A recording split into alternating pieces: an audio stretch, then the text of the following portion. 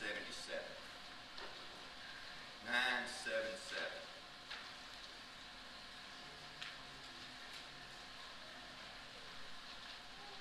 Let's sing. In heavenly armor we'll enter the land. The battle belongs to the Lord. No weapons are fashioned against us will stand. The battle belongs to the Lord. And we sing glory, honor, power, and strength to the Lord. We sing glory, honor, power, and strength to the Lord. When your enemy presses in hard, do not fear. The battle belongs to the Lord. Take courage, my friend, your redemption is near. The battle belongs to the Lord. And we sing glory, honor, power, and strength to the Lord. We sing glory, honor, power, and strength to the Lord.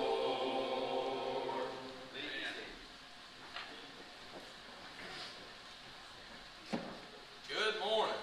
Morning. It is definitely great to see such a good crowd this morning with us for our worship service this morning. And I'm so glad that you're here. We've got several visitors, and we're thankful to see you here as well. Hope that you'll stick around. Let's talk to you some.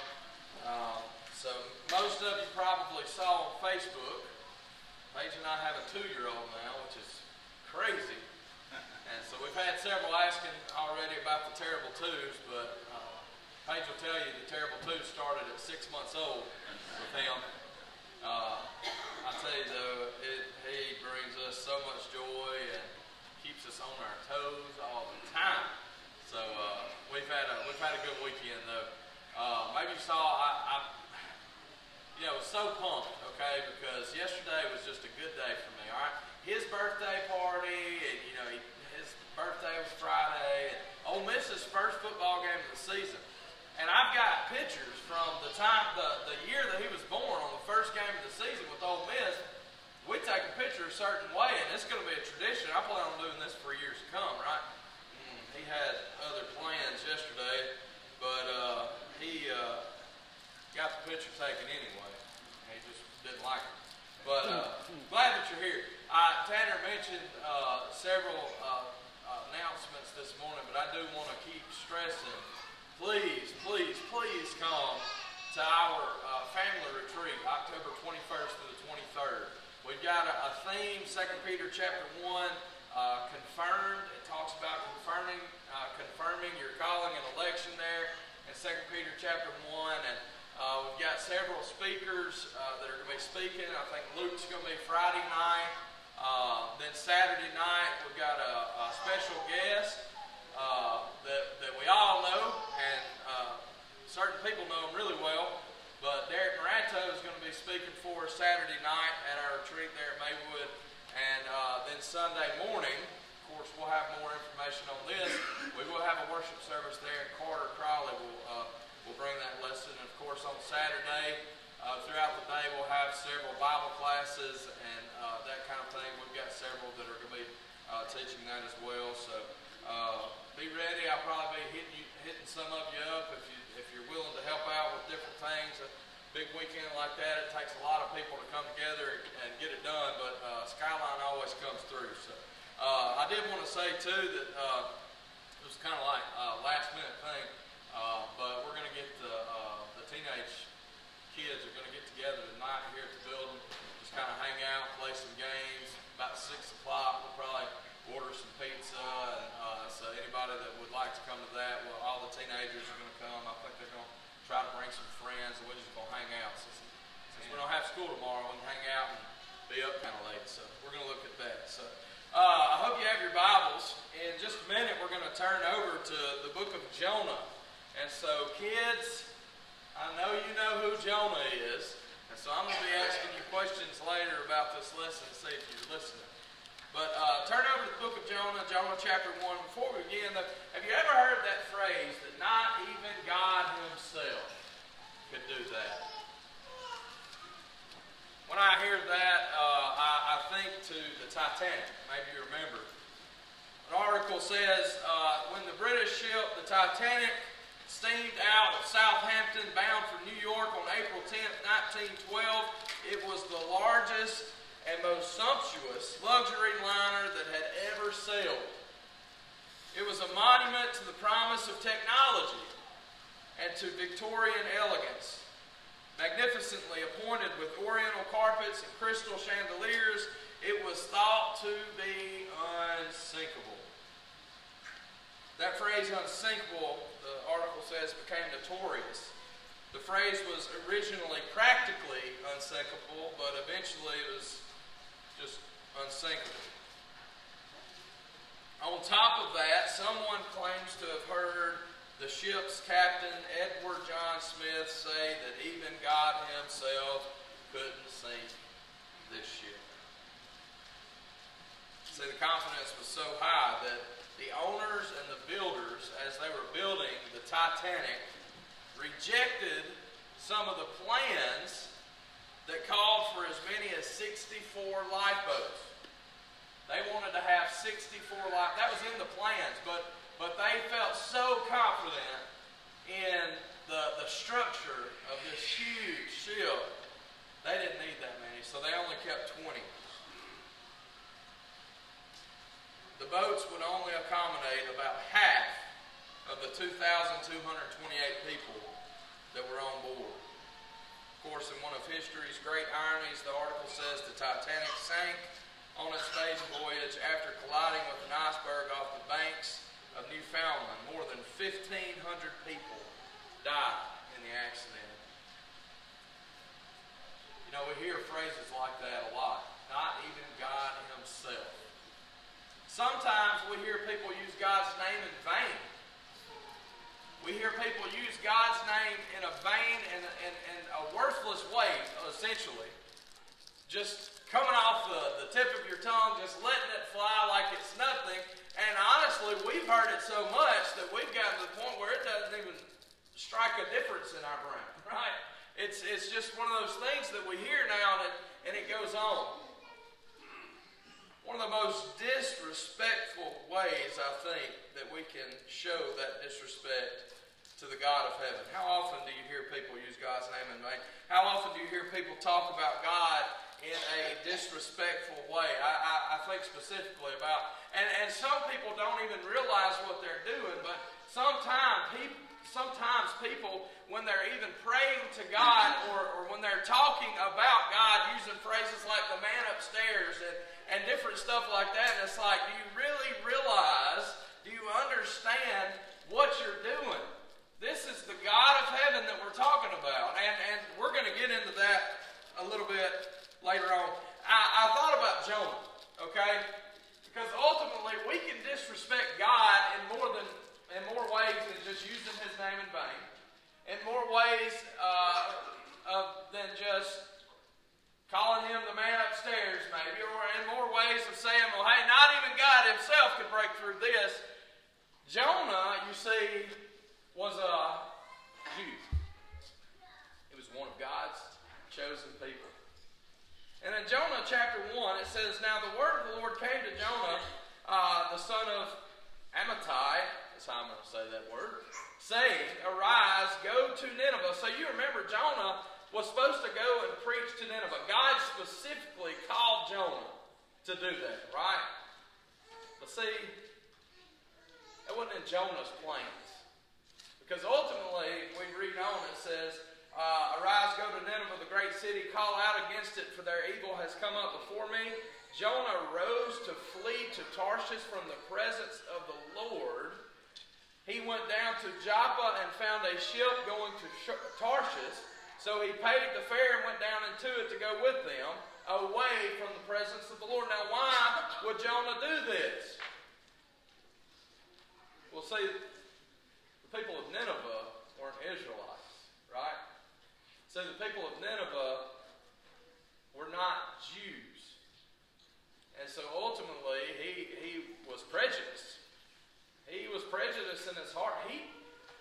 was saying, go preach to them that they might be saved. You go. I'm going to tell you and show you exactly where to go, and I'm going to be with you.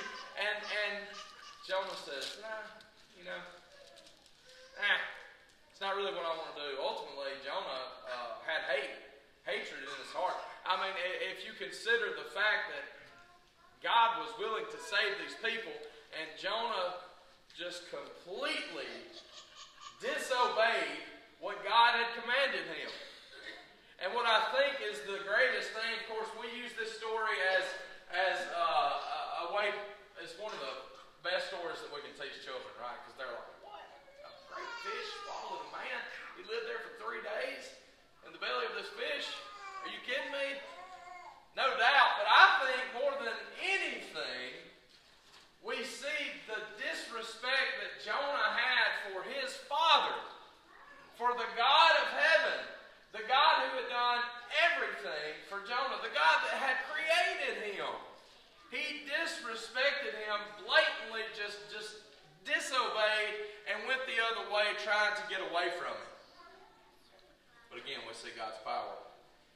Verse 4 says, the Lord hurled a great wind upon the sea, and there was a mighty tempest on the sea, so that the ship threatened to break up, and the other people on the ship were like, what is going on? Who has done something wrong? Okay? And eventually, what did they do? They cast lots to see who it landed on Jonah, and they said, all right, you got to go. You got to go. You're the reason this storm is happening right now, because you have disobeyed the God of heaven. And so Jonah is thrown into the sea. Verse 17, the Lord appointed a great fish to swallow up Jonah, and Jonah was in the belly of the fish for 3 days and 3 nights. You know, all I can think about is what was going through his mind. I mean, literally, when you have the God of heaven that you have studied about your entire life, right? You're a Jew. You are one of God's chosen people, and you've heard the prophets. You've studied. You've been in it. You've lived it. And you have this God who directly comes to you and tells you to do something, and you turn. It just blows my mind, the disrespect that Jonah showed to the God of heaven. But God showed his power. He said, I'm going to show you. And so verse 17, the Lord appointed a great fish to swallow up Jonah. Jonah was in the belly of the fish 3 days and 3 nights. In chapter 2, he prayed to the Lord his God from the belly of the fish, saying, I called out to the Lord out of my distress, and he answered me. Out of the belly of Sheol I cried, and you heard my voice. And he goes on, and it's just a powerful message in my mind, because it just shows the disrespect that God's created people have for him. How often do we use God's name in vain? How often do we disrespect God? And maybe it's because we haven't even thought about it. Maybe you've come in this morning. We've been talking in our young adult class on Sunday mornings about the way that we're supposed to worship God, and how that it is important, John chapter 4:24, that we must worship God in what? In spirit and in truth. And we've talked about, what good does it do if I worship God according to the Bible, and I sit down and I maybe mumble the words that we're singing and call it, hey, I've sung, that's what God expects me to do, right? And there was a prayer that was led, and I bowed my head and said, hey, I said my prayer, but if my heart is not in it, my mind is not in it, and emotionally I'm not there worshiping the God of heaven, it's vain, it's useless, and it's disrespectful. If I come to worship God on a Sunday morning, it's almost a slap in the face when I sit in that pew and say, you know what? I'm going to act like I'm here so other people can see me, but I'm going to play on my phone. Because it is more important for me in this 1 hour that we're in here worshiping, it's more important for me to check my Facebook Facebook. It's more important for me to just check my Snapchat or check the score of some game that's going on. Or you know what? It's more, I can't get my mind focused because I don't care that much. Ultimately, that's what we're saying. And the disrespect that we have to say, God, I know, I'm a Christian. I know that I need to be here. I know that you command me to worship you on the first day of the week, but I'm not going to be able to be there all the time. You see, because I've got other stuff going on. Are we serious? We're willing to tell the God of heaven, hey, I've got other stuff that's more important to me. Ultimately, that's what we're doing. And how do you view God? And so what I want to do this morning is I want to look at some ways that we're different. Because I honestly think that sometimes we need a reality check. Because when we get to be like Jonah, or when we get to start getting these ideas in our head that honestly we just don't think about it anymore, it just becomes not a big deal, right? Because I'm so used to disrespecting God in one way or another that I just don't even think about it anymore. And before you know it, you may have been here Sunday morning, but you hadn't worshiped God. In fact, all you've done is slapped him in the face and said, I know this is what you want, but I'm not willing to give you the reverence and the respect that you deserve on the first day of the week like you've commanded me to. We need a reality check. Because I'm going to tell you something. God is greater than you and I. And God's will is greater than our will. And we need to realize that sometimes. Number one, the point that I want to make is God is the all-powerful creator. And we are the helpless created. Because I think sometimes that we just let our heads swell and we stick our chest out and maybe not even mean it to sometimes, but we focus on what we want rather than what God expects and what his will is. Genesis 1:1 in the beginning, God. What did God do? The kids could tell you, I guarantee it. Genesis chapter 1, verse 1. They know God created the heavens and the earth. Did you create it? Absolutely not. You know that, right? This is common sense. But we take that too lightly sometimes. This is God that we are here worshiping, the one who created the heavens and the earth. Colton read for us Colossians chapter 1, verse 16. If you're not there, you can look at that. Colossians chapter 1, and in fact, we'll start a couple of verses back. He is the image. This is Paul speaking specifically about Jesus here, but he calls him the image of the invisible God. Jesus being God, the firstborn of all creation. It says, for by him all things were created in heaven and on earth, visible and invisible, whether thrones or dominions or rulers or authorities. All things were created through him and for him. And he is before all things, and in him all things hold together. We act like this is not existent sometimes in the way that we treat our God. Acts chapter 17, I hope you'll turn there with me. Acts chapter 17. Paul and Silas are in Thessalonica here in chapter 17. They start in Thessalonica, they go on to Berea, and then Athens. And look in verse 22 through 31. Now Paul's in Athens at the time, and he's preaching.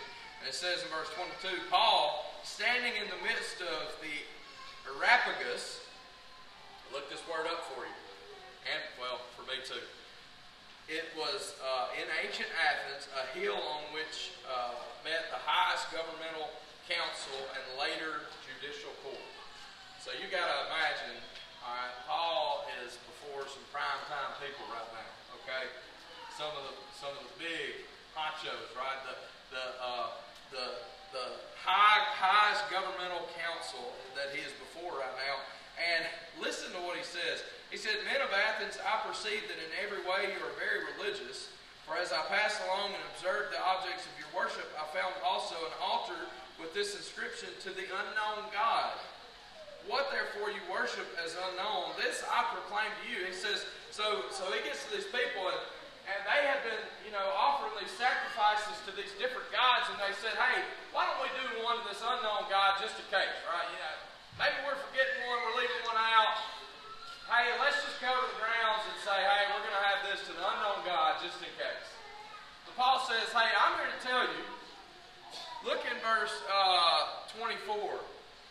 The God who made the world and everything in it, being Lord of heaven and earth, does not live in temples made by man.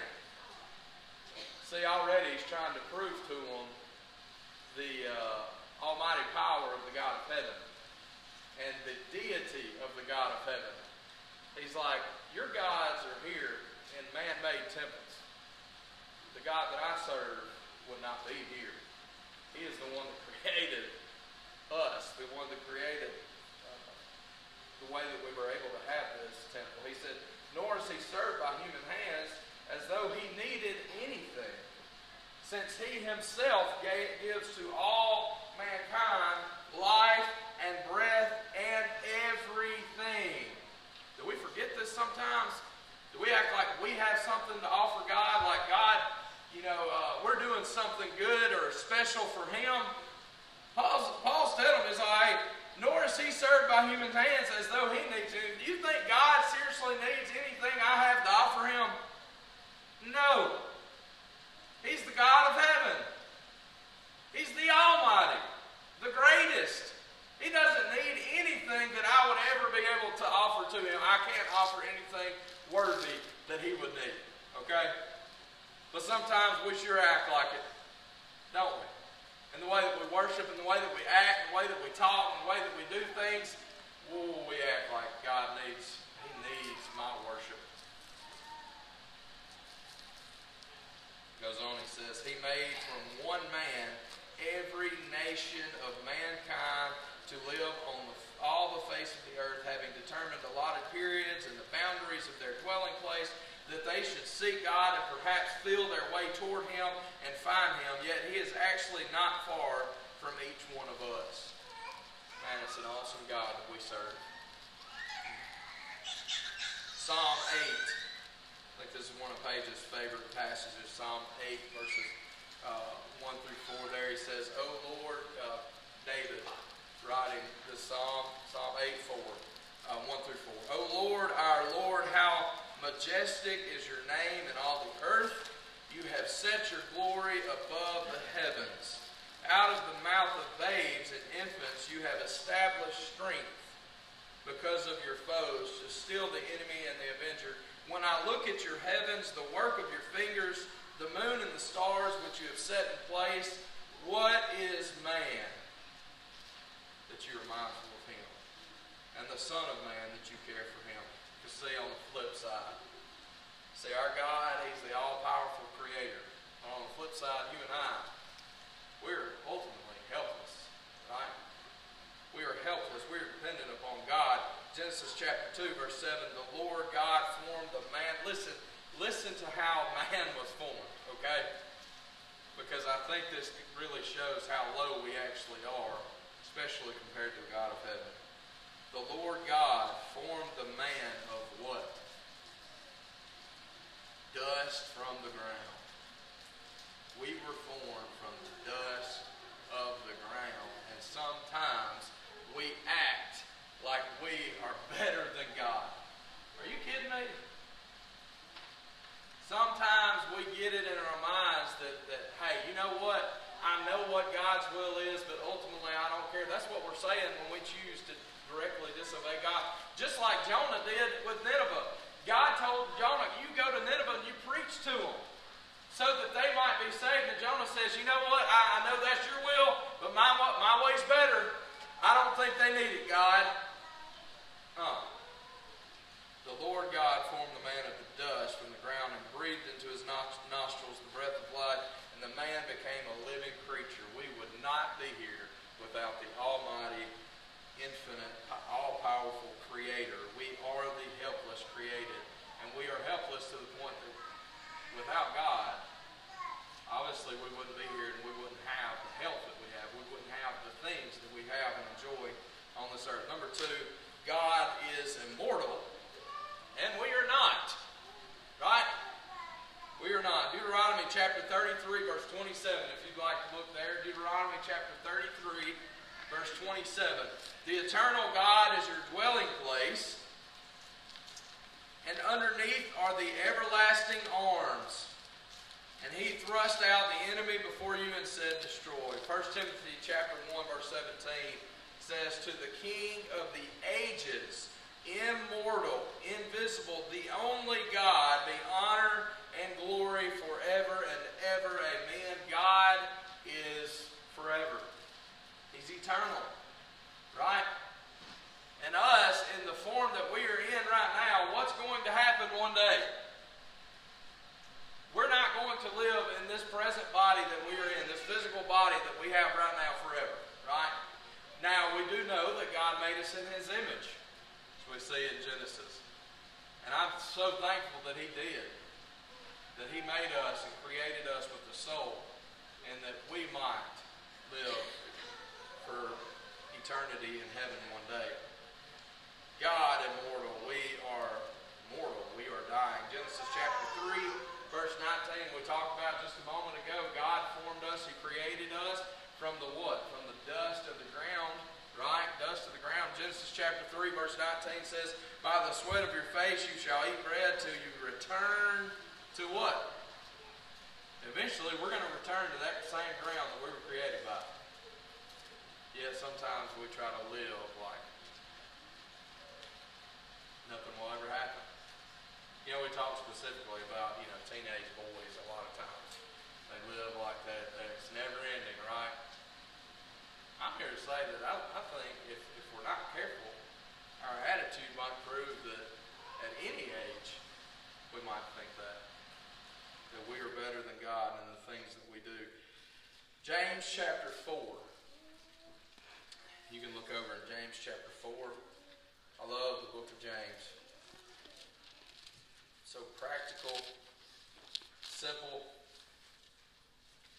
It just kind of tells it how it is. You know what I'm saying? I like that. James chapter 4, verses 13 through 15.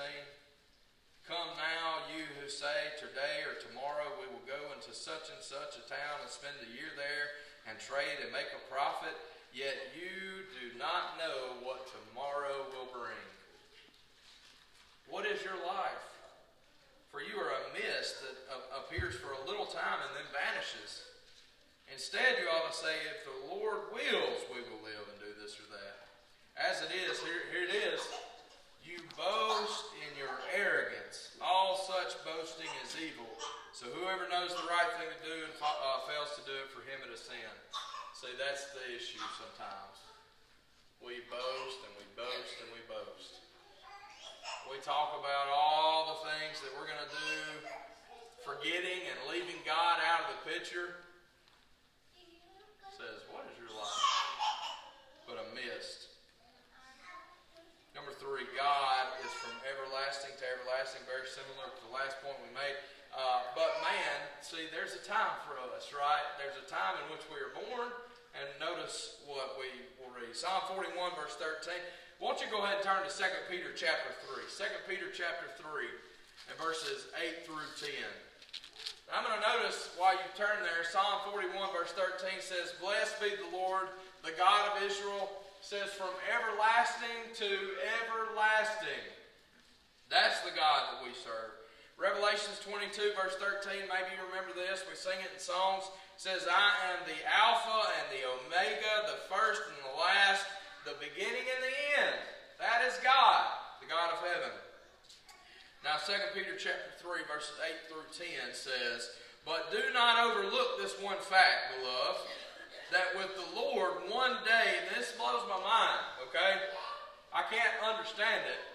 And he says that with the Lord one day is as 1,000 years, and 1,000 years is one day. The Lord is not slow to fulfill His promise, as some count slowness, but is patient towards you, not wishing that any should perish, but that all should reach repentance. The day of the Lord will come like a thief, and the heavens will pass away with a roar, and the heavenly bodies will be burned up and dissolved, and the earth and the works that are done on it will be exposed. And so, as you see, I literally can't really comprehend the fact that to the Lord, to the God of heaven, He is not bound by time, because everything we know is according to time here. Right? Man, if we didn't make a timeline and every day we didn't have a schedule, I don't know what we would do. You know? Let me tell you something. You don't want to not have a schedule with middle school students. Alright? Sometimes you're looking at that clock and like, the time's break. You know what I'm saying? We live by schedules. Everything we do, we try to plan it out, and so we are bound by time, and ultimately God is not. He's everlasting to everlasting. Man, though, Ecclesiastes chapter 3. Ecclesiastes chapter 3 verses 1 to 2 says, "For everything there is a season and a time for every matter under heaven, a time to be born and a time to die." There will be a time. There will be a time in which we will die. Physically, we will pass away. And thanks to our God, the God of heaven, the God that we're talking about today, He has blessed us with the opportunity to live on. God is, number 4, the Holy One. This will be the last point we look at this morning. We've got several more points that we'll talk about, contrasting the differences between God and man. Again, I think sometimes we need a reality check, and we need to examine, we need to think about in our lives, maybe I'm not living the most respectful way to the God of heaven. And so maybe sometimes we just take it too lightly, and we forget that we are serving this almighty creator, that we are serving this God who is immortal, everlasting to everlasting. And number 4, He is holy.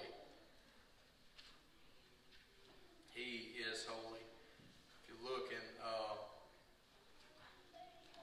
Revelations chapter 4, verse 8, Revelations 4, verse 8 says, "The 4 living creatures, each of them with 6 wings, are full of eyes all around and within, and day and night they never cease to say this, Holy, holy, holy is the Lord God Almighty, who was and is to come. He is perfect.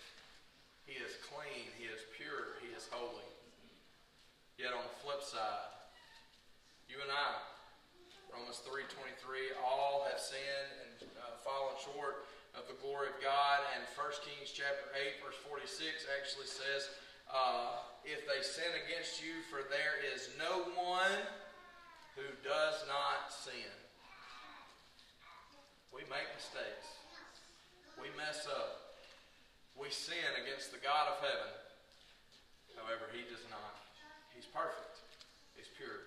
That's the God that we serve. And see, even in that, okay, even in our disrespect, even in our disobedience, even in our sin, even when we make mistakes, God still loves us. And God is still waiting for us to come back and give Him the reverence that He deserves in our lives, obeying His will. We have the opportunity this morning. I appreciate your attendance. I appreciate your attendance for sure, but your attention as well this morning. We have the opportunity, the Lord's invitation that's always open, and sometimes we let ourselves go, you know. And if we're not careful, we can, and that's what sin does to us, right? If we're not careful, we don't take hold of that sin and we don't repent and get it out of our lives, it takes control.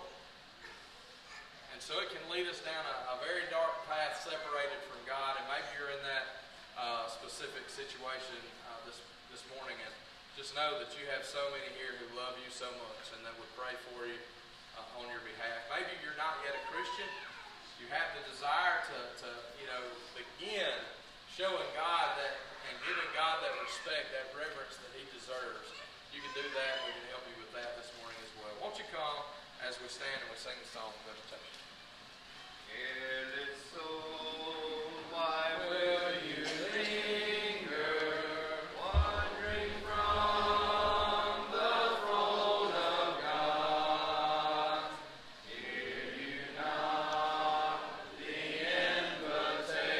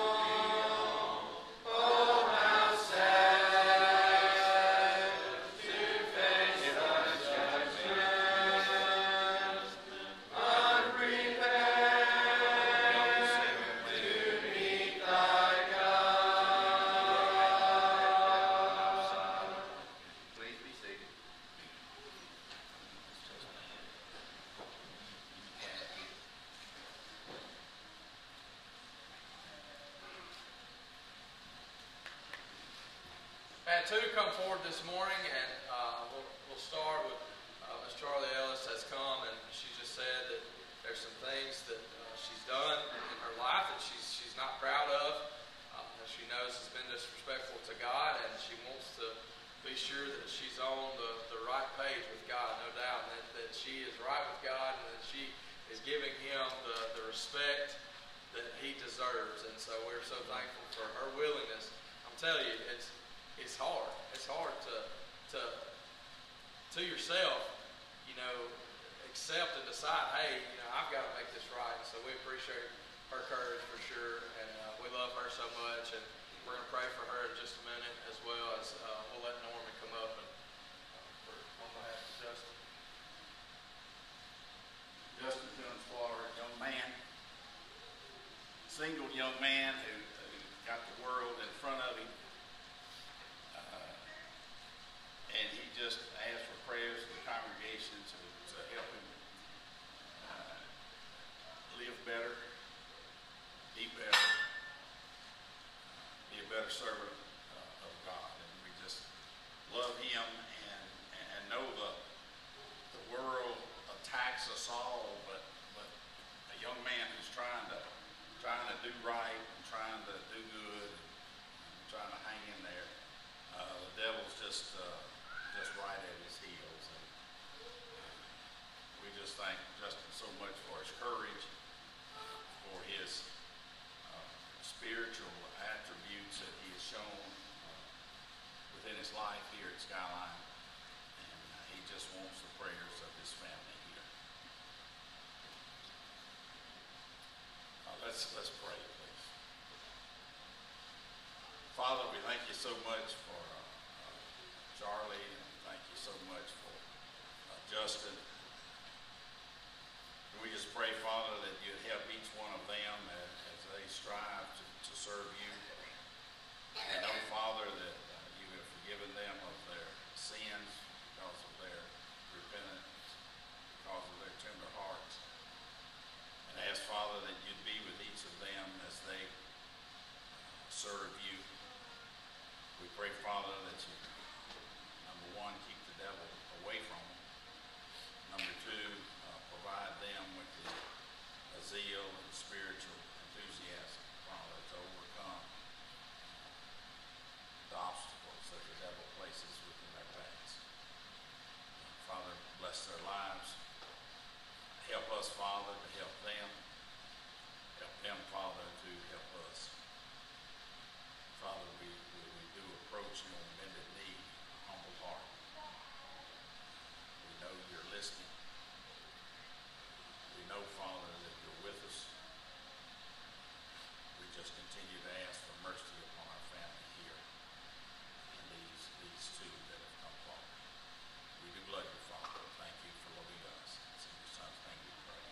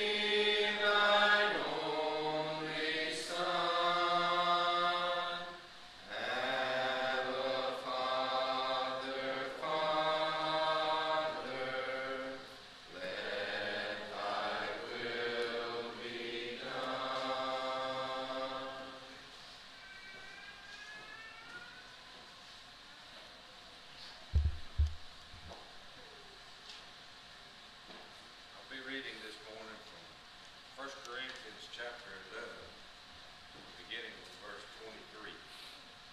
For I have received of the Lord that which I delivered unto you, that the Lord Jesus, the same night in which he was betrayed, took bread.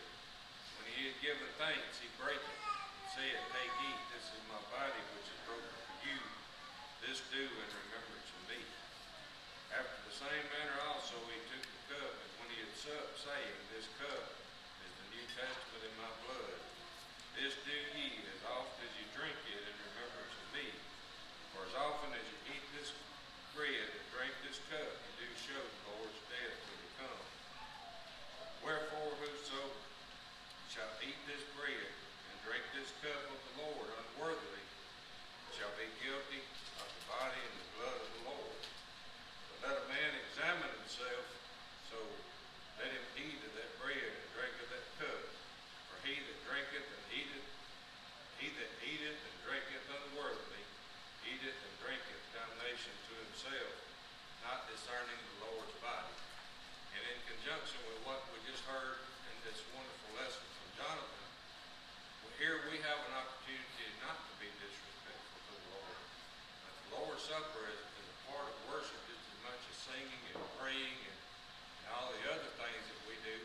And right now, at this moment, we have the opportunity to put the cares of the world from our mind and to concentrate on this part of the worship, being the Lord's body.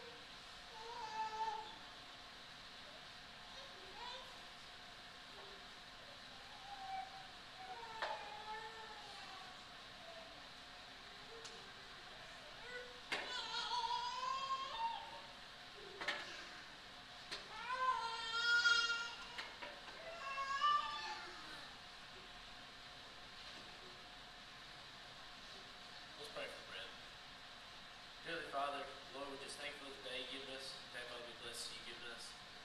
Father, we just ask you now to please bless this bread that represents Christ's body. And as we take this, let us remember back to that cross where Christ died. Father, we just love you so much. We thank you and forgive us when we fail you. In your name I pray. Amen.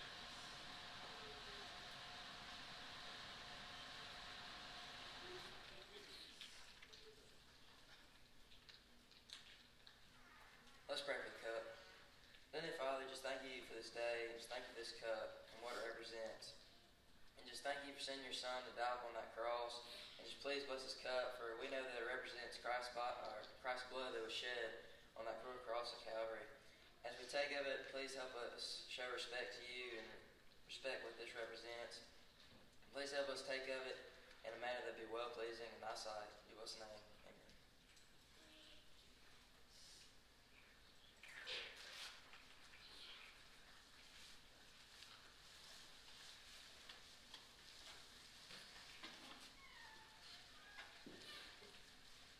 Separate and apart from the Lord's Supper, we're also commanded on the first day of the week to give back to the Lord so we can help spread the borders of His kingdom. This time, let's go to our Father in prayer. God and Father above, we thank you for this day. Thank you for all the blessings that you bestow upon us, Lord, for the love that you show us in our lives, that we're able to work, to make a living, that we're able to provide for our families, Lord. We ask that you help us all at this time to generously give back to you, that we can help to provide for our immediate church family here at Skyline, to help grow our community and to help spread the borders of your kingdom. Lord, we ask that you be with us and help us to always strive to look to you for guidance in our lives and to always give you the glory. It's in Jesus' name we pray. Amen.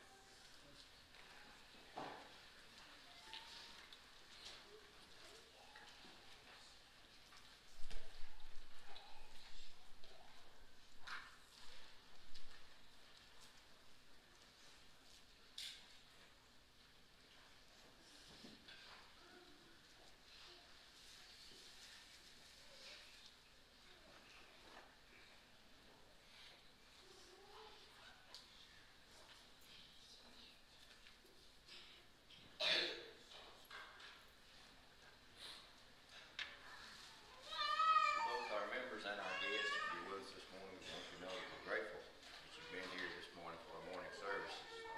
Always good to see a bunch of smiling, happy faces. Our service has been good. We're thankful for Justin and Charlie for their willingness to want to be right and make their lives whole again. Let's remember the announcements that were made, especially concerning the sick. There are many, many on our prayer list that ask an interest in our prayer every day, and they need our prayers. And of course, God answers prayers, and we know we need to pray for them. Let's also remember that following our services this morning, immediately after, we'll have classes for all ages. I hope you will stay and be a part of that in our afternoon service. As always, we thank Brother Jonathan and Brother Norman for the great job they do to bring the lessons to us, timely, needed lessons. We're going to sing 679 if there are no other announcements. At this time, let us stand together. At the end of this song, we will sing the first verse and then be closed in prayer. Right quick, I've got the questions for second grade and below here, and for the third grade and up for our AFC. So all the kids need to make sure to come get that. Thank you. Guess I didn't do as bad as I thought I did. 679, and they will be dismissed. We are one in the Spirit, we are one in the Lord. We are one in the Spirit, we are one in the Lord. And we pray that our unity may one day be restored, and they'll know we are Christians by our love, yes, they'll know we are Christians by our love. Let's all bow together. Our holy God, our Father in heaven, the great I am, we approach thy throne of glory this morning through this service and now through this prayer, Father, humbling ourselves as best we know how, realizing how frail and how dependent we are upon thee, and how great, truly, that thou art. Father, it is with this lesson hopefully we can take and add to our lives and make application, recognizing thee, the most holy and high God, that thy name is forever great and should be given such respect. All